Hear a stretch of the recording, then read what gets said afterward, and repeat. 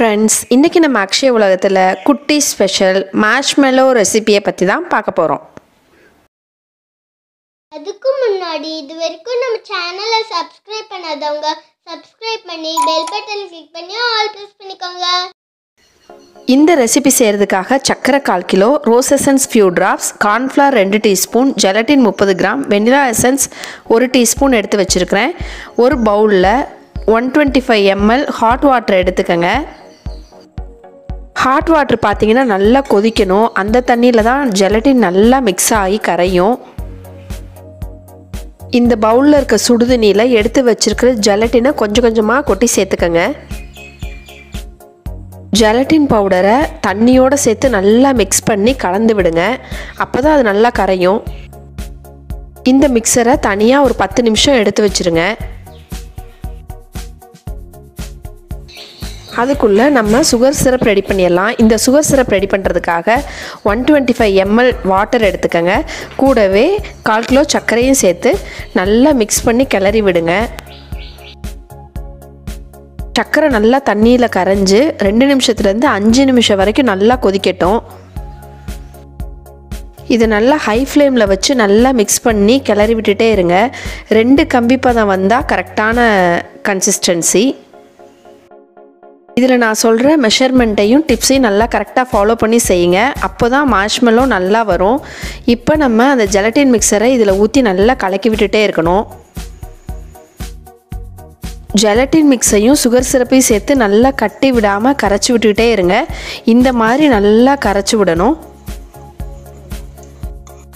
நல்லா கரைஞ்சி திக்கான கன்சிஸ்டன்சி வந்ததுக்கப்புறமா இது கூட வெனிலா எசன்ஸை ஆட் பண்ணிடலாம்.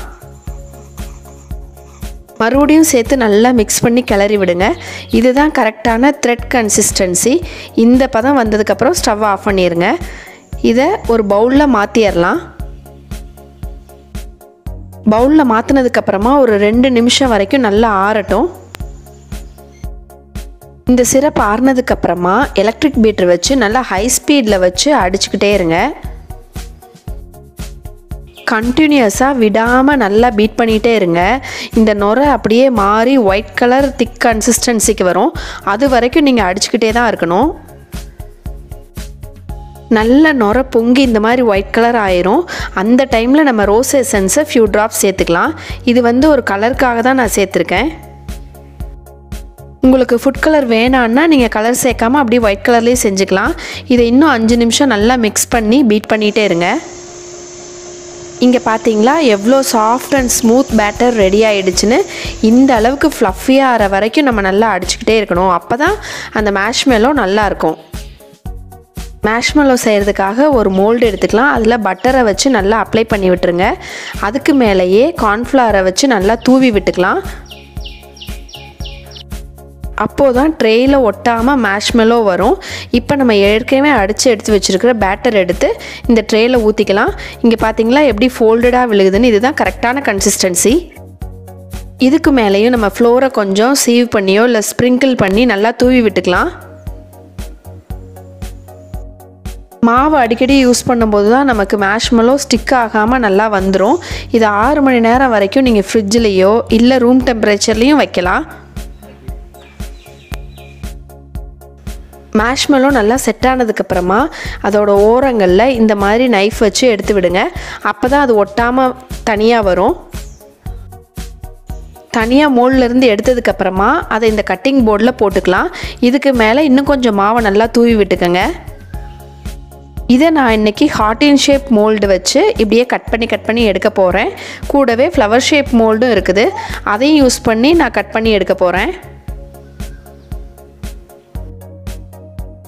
மீதி இருக்கிற மார்ஷ்மெல்லோவை குட்டி குட்டி பீசஸாக இந்த மாதிரி கட் பண்ணி எடுத்துக்கலாம்.